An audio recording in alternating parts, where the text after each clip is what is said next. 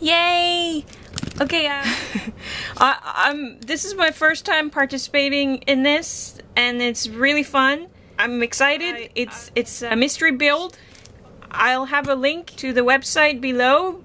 I'm not sure if it's still, if there's still some available. It's in Canada and USA only. It's a little bit, it's actually quite a lot extra to ship it to Canada. Depending on how this one goes, I might try again next year. It's really a cool idea and concept. So basically you get this box, a mystery box, and it contains art supplies, and you have to create a project with only what's contained in the box, and then you show your project and you have a chance of winning some money and stuff.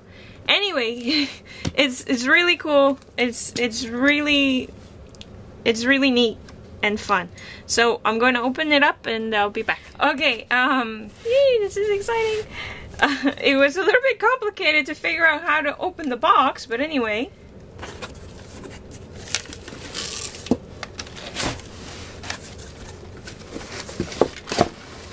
The instructions are supposed to be in here too, like the, you know, how the contest works.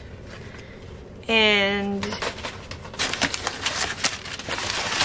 okay, so I guess it was a bunch of papers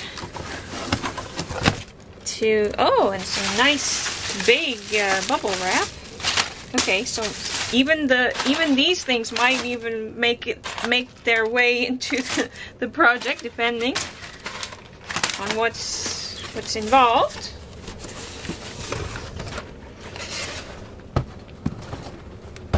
Okay, so okay, Mr. Fly, go get. Okay, so ooh, okay, now this looks exciting. Look at that. Cool. Okay, it looks like I have some more getting into, opening to do. Maybe I will do this. Kind of as if it were a puzzle box.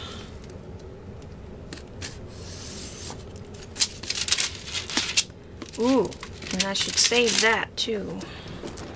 So hopefully hopefully this isn't a bad idea to turn it upside down like that.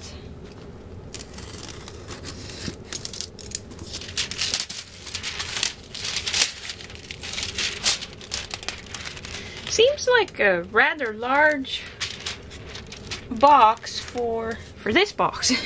But anyway, so when we ordered this, it was they were having a sale and there weren't very many of them left. Okay. Packing peanuts.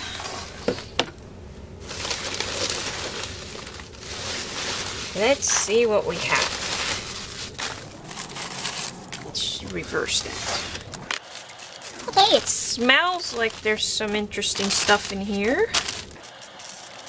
Sponge. That looks like an ear. Ooh.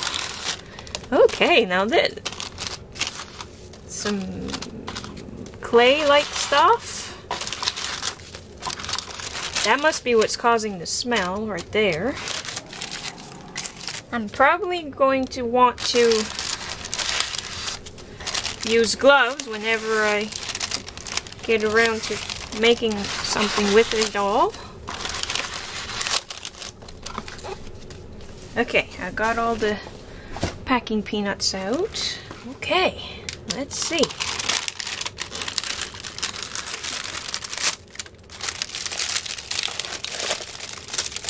Looks like we start with a masonite or some kind of wood-like panel. That looks like it might be the instructions and things. Yeah, that's the information about what we're doing here. Can you make with this? Okay, now this is awesome stuff. I'm excited. Okay, and a nice little canvas. I love canvas boards. That's my favorite type of thing to work with. And this Like I said, this is probably what's causing the smell. Okay, I'm not sure what's inside the... Oh, it looks like it's like plaster of Paris or something like that. Some wire. This is cool. Like, this looks like I'll be able to, like, make a sculpture. And I'm excited. Okay, and there's some wooden...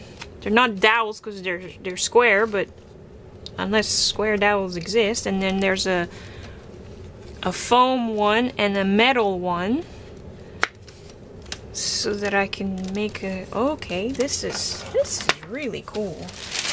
A sponge that'll be handy. Like, even after I've created the project for the contest, I'll be able to do. Oh, cool! I get an artist mannequin. I have some of these, but not a small one like this one. That is cool. Okay, that's exciting. And I have an ear. Good luck with your project. Vincent. Okay, that's funny. That is funny. Okay, well, I mean, it's sort of funny. Well, it is funny. Okay, and there's something inside the egg, maybe. Or maybe the egg is... Oh! Look! It's money! That looks like an actual... Not a project material. But yeah, that's kind of cool. Wasn't expecting that. And then some string and 2 wooden pieces. Okay. I gotta get my... Oh, and a wire mesh. So I need to get my creative juices flowing here. That is neat and exciting. After that, my excitement turned to intimidation because I hadn't worked with most of these materials before. So Franklin got me some materials to practice with, and this happened. I can't get it off without any help.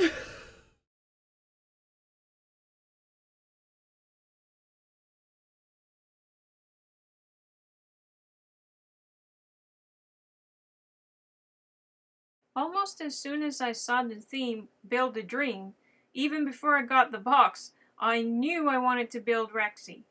I used this art journal entry about the dream I had of him as my reference, and you may notice that Rexy is on the banner for my YouTube channel.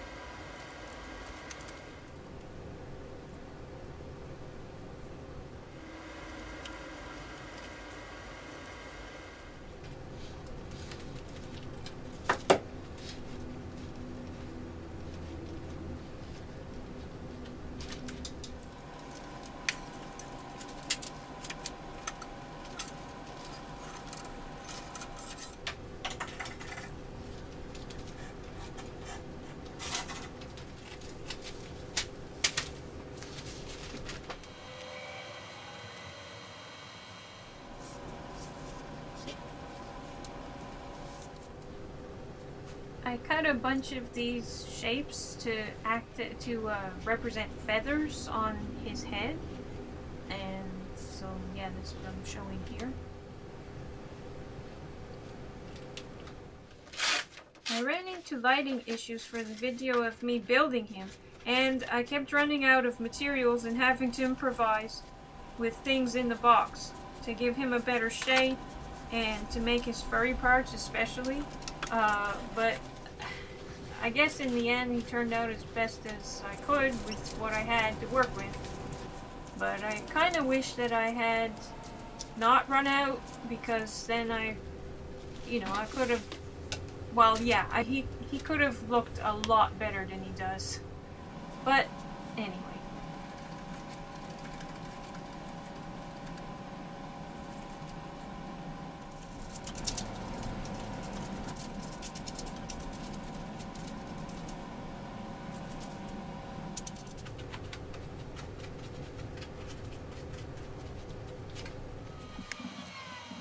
I wish that I could have had more clay or something to make his legs bulkier and better shaped so that they didn't look so straight and square. But, oh well. You can really tell, especially on his backside, that I did run out of materials, and yeah, it's kind of sad. For some reason I had a really hard time painting his eyes. I was allowed to use some things that were not in the box, such as paint, and I added a little bit of gloss medium. It'll be obvious to you that I do not know how to sew or make clothes or whatever, and yeah, so this was kind of bad, and when I put the clothes on him, they ripped, and oh, it was terrible. But oh well, I managed to get them on him, and there you go.